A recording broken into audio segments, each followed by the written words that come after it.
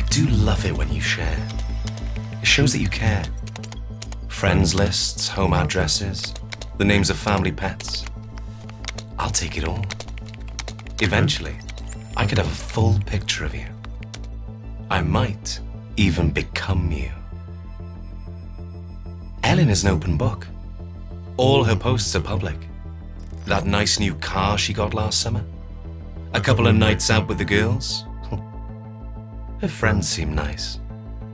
She's certainly the life of the party. Oh, and a birthday party.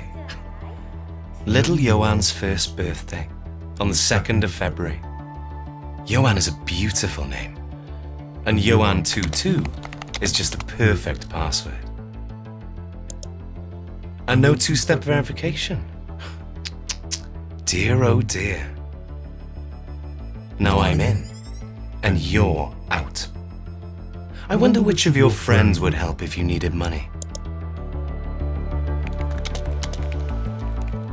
Here's Diane. I bought her name and phone number a while ago. I do love a data breach. I just need the right bait. Oh, she's good. She doesn't share much, but her only daughter does. And she loves to show off her travel adventures. I wonder... Hi, Mum. We've been robbed. My phone was taken. Please text me on this number. Oh no. Are you okay? Where are you? Kiss. We have a winner. We're still in Thailand. They took our money and bank cards too. We are talking to the police now.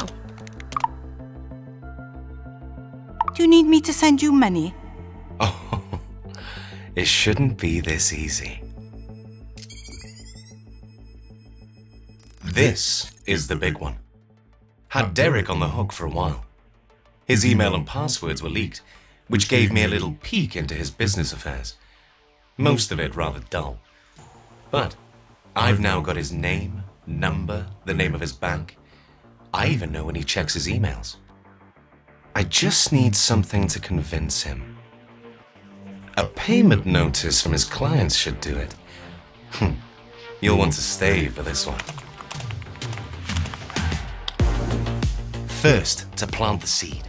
At approximately 9:15 AM, Derek arrives at his desk to find an email waiting for him, informing him that he's been hacked. But that's just the start. Next comes the worried phone call from the bank. My bank voice is very convincing. I start by telling him there's been some unusual activity on the account. Then I ask the security questions. Name, address, and finally, that payment notice from his emails. A payment of £25,567. Can you tell me who it's for? I just need to give him enough truth to prove that I am the bank. Now I've got him. Time for the final piece. I just need his 3-digit security code to confirm.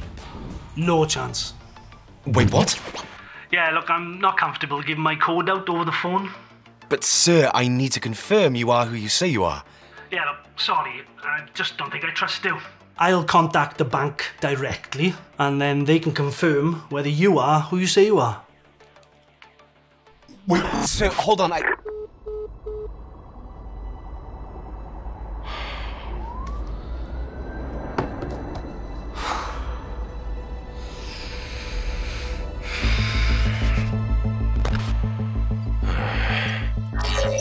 had a really good feeling about that one too. But onwards and upwards. Okay, how is Diane getting on with my money? Your beloved daughter is still stranded in Thailand. Nice try. I've just spoken to my daughter, so I know you're a scammer. No, Mum, it is me. My phone was stolen. The other person is a scammer. I've reported your number to the police. Kiss. But Mum, Fine. Scratch another one off the list.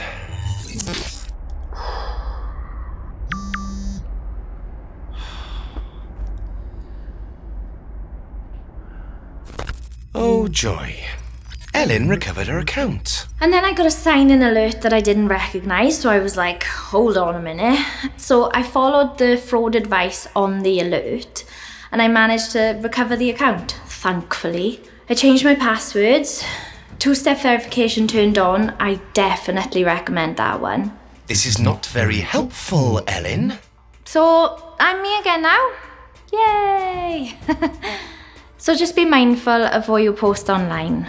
Use strong passwords and be vigilant. And double check people really are who they say they are, because you never know.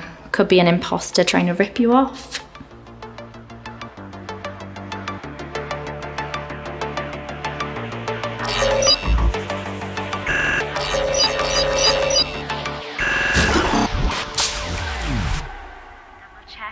Really are who they say they are, because you never know.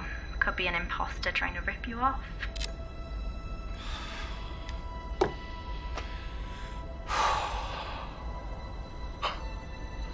But no matter, there are millions of people online.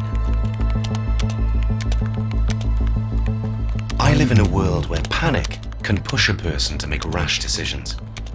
Every time you go online, you are in my world.